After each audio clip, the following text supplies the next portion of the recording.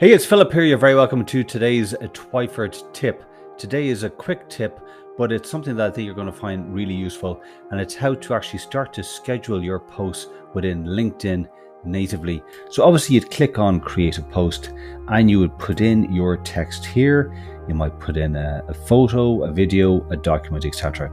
Now, if you have the functionality to schedule this post, you will now see down here in the bottom right a little clock icon. When you click on this, you will see that it essentially is now giving you the option to schedule this post. As always, if you like this video, please share it with your community, and I will be back with some more Twyford tips very soon. Take care.